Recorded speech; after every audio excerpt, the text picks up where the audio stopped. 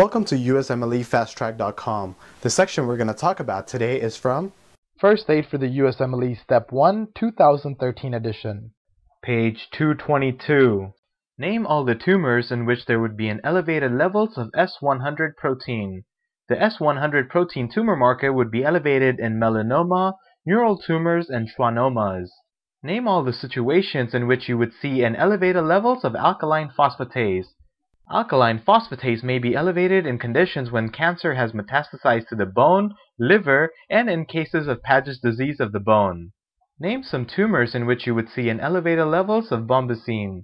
Bombesin may be elevated in conditions such as neuroblastoma as well as in cases of lung and gastric cancers. What does the tumor marker TRAP stand for? TRAP. The tumor marker TRAP stands for tartrate-resistant acid phosphatase. In which cancer would there be an increase in the level of tartrate-resistant acid phosphatase? TRAP would be increased in hairy cell leukemia, which is a type of B-cell neoplasm. What is the mnemonic to help you remember the cancer in which the levels of TRAP would be elevated? The mnemonic is TRAP the hairy animal, because TRAP is elevated in hairy cell leukemia. Name the cancer in which the levels of the tumor marker CA-19-9 would be elevated. The cancer in which CA-19-9 would be elevated is pancreatic adenocarcinoma. In which cancer would the tumor marker calcitonin be elevated? Calcitonin would be elevated in medullary thyroid carcinoma.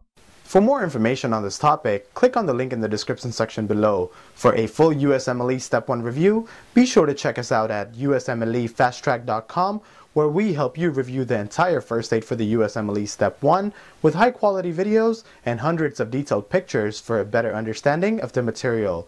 So to learn from the best USMLE review book, be sure to check us out at USMLEFasttrack.com.